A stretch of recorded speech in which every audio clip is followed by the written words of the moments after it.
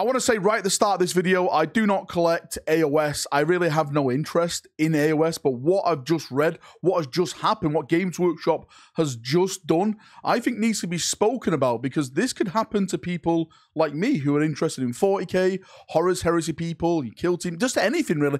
Anything in their range now is really up for grabs, and I really do think that this is a really awful thing that Games Workshop is doing. My heart goes out to people who are collecting AOS, who play AOS and stuff like this, because I really don't agree with this business practice. I really do think it's absolutely shambolic what they've done. Now I'm going to jump over to this window because I'm sure some of you are wondering what the hell I'm talking about. Warhammer community put out this dedicated article today, and it says what's leaving the Warhammer Age of Sigmar range, and there's a number of models. I'm just going to quickly go through them. Stormcast Eternals, the Skaven range, Bone Splitters, Slaves of Darkness, Beasts of Chaos, and some others down there. I want to start from the top because the top bit is the main one really, and that is Stormcast Eternals. So people who don't really follow AOS, Stormcast Eternals are kind of like the Space Marines of AOS. That's the way I've seen them.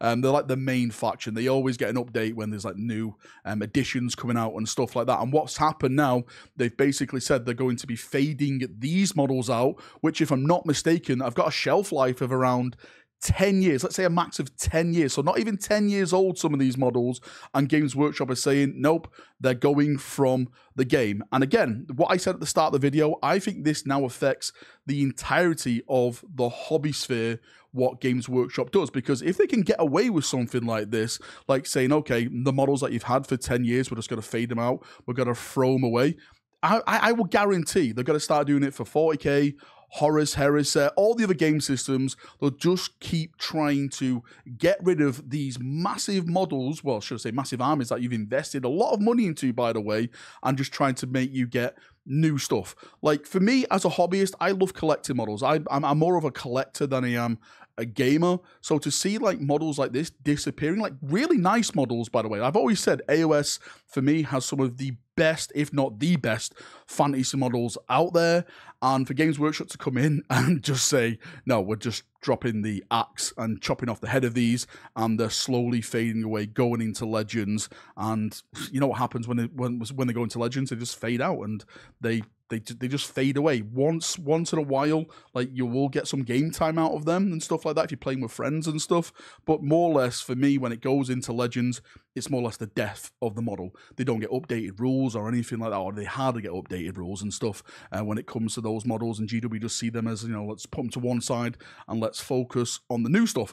I'm all about getting new stuff. I love new stuff. I love new models. I love getting new models, everything like that, but I really feel like to go in and butcher something like this to this degree, I really do think it's a really, really bad thing for Games Workshop to do. And again, I'm sorry if I'm repeating myself, I really do think now, if this can happen to AOS, and AOS is their main fantasy range at the moment, as far as I'm aware, like, Old World is cool, it's amazing and stuff like that, but AOS is their main fantasy range.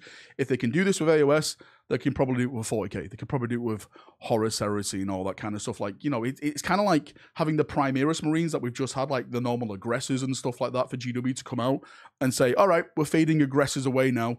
Come and buy this new type of aggressor. I don't know, an aggressor plus or something like that. Like, that's how stupid it sounds, but this is what's absolutely happening now.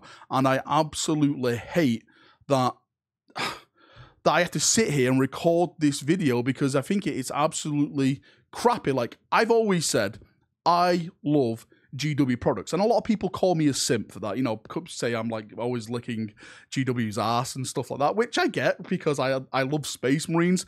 But this is what I'm always trying to get across, is that I love the products, but some of their business decisions that they make, it makes me hate the company. It makes me hate the people that, well, maybe hate's a bit of a strong word, but it makes me dislike the direction that this hobby that I absolutely love, I absolutely adore, because I love the stories, right? I love the lore, like the Horrors, Heresy, the Siege of Terror, the 40k novels, the stories, the Space Marines, the Primarchs and stuff like that.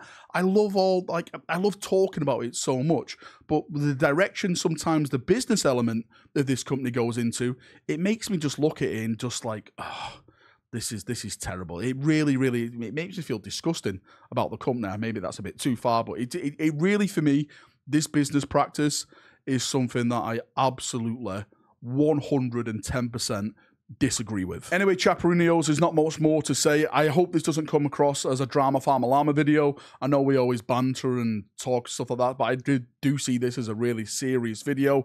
As I keep saying, as I keep throwing it out there, the shelf life of some of these models, well, especially the Stormcast Eternals, this shouldn't be happening at this point in their lives. I know some people will probably bring up, well, they do say in the article, Valrak, about the rules. They've got to keep, giving them rules. Take it from me, someone who's, look right there, right? Look at that right there. That big cheese of a Stormbird, which went to Legends, and it's never going to get probably rules or anything again. No love again. It's just going to remain that big chunk of cheese that is going to be sitting on my floor.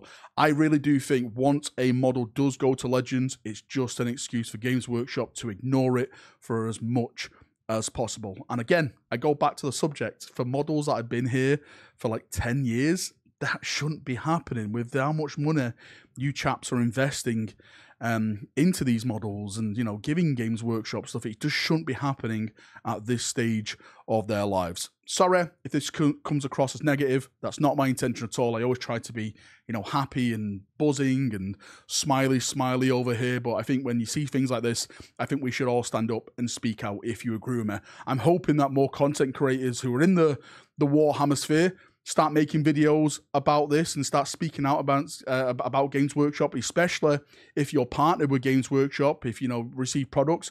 Hopefully you can contact someone, how you contact them, and just say, hey, I'm not happy with this. This is really, really crappy. I'm getting people into the hobby because you're sending me the stuff and you're killing it. You're taking models away from us rather than, well, you are giving us new ones, but you're taking more, right? Stop it, please stop it. Anyway, enough waffling for me.